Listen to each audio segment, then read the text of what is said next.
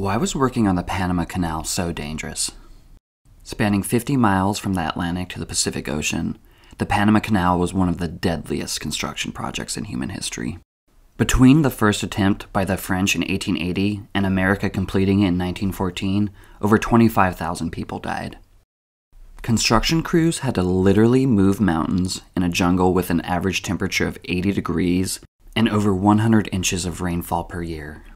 These conditions led to outbreaks of yellow fever and malaria that were so bad that in 1906, 85% of workers were hospitalized.